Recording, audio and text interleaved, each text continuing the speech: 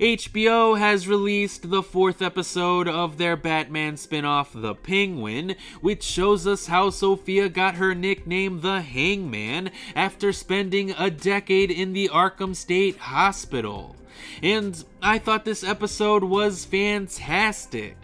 After Sofia learns that Oz actually killed her brother and has been playing her the entire time, we get a flashback sequence that allowed us to know Sofia a little more personally.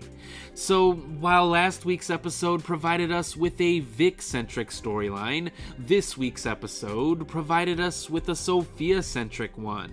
And I was shocked to see how engaging that story really was.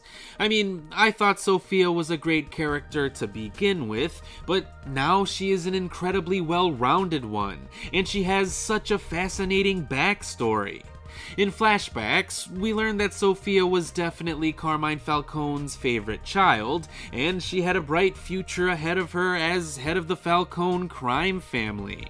That is, until a reporter confronts her about the mysterious deaths of several women who all died in a similar manner to Sofia's own mother. So she begins to question whether her father is responsible for all of these deaths. But when Sofia meets with the reporter to make sense of everything, Oz alerts her father, who retaliates by framing Sofia for all of the murders and having her committed into Arkham Asylum. And even though she is innocent, she is forced to stay here for over a decade. While there, she is constantly mocked by the inmates, subjected to electroshock therapy, gaslit into believing that she is guilty, and abandoned by her own family.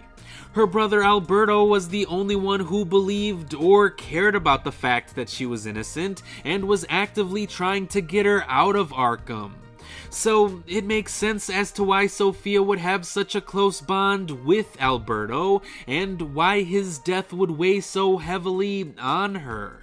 So now that she knows that Oz is the one that killed him, Oz's life is probably in immediate danger. Because while Sofia may have been an innocent woman when she was first taken to Arkham, the mental and physical pain that she endured over the years did eventually cause her to break down and snap inside. So even though she wasn't a murderer before, she definitely is a murderer now. A point that she gets across by killing everyone else in the Falcone family, aside from Johnny Vitti.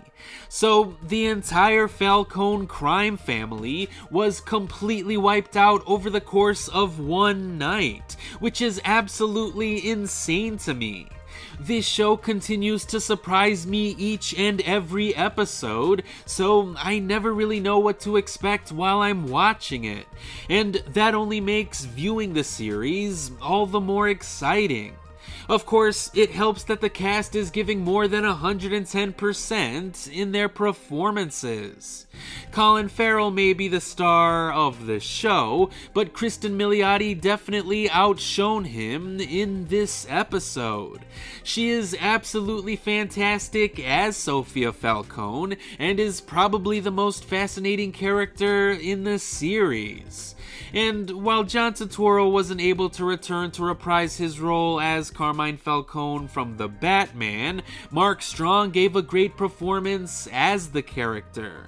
He completely emulated the same energy that Turturro had in the feature film, so I totally believed that this portrayal of the character was the exact same one from The Batman. So I look forward to seeing more of Strong's performance as Carmine, because he absolutely nailed this character. And for better or for worse, Sofia did end up becoming the head of his family. She just happens to be the only member of it, is all. And her first act as the remaining Falcone will probably be to kill the Penguin. So Oz probably should have killed her before he fled the scene with Vic, because my man is definitely in danger now. I have no idea what Sofia has in store for him, but I guess we'll find out when the next episode of The Penguin gets released on Sunday.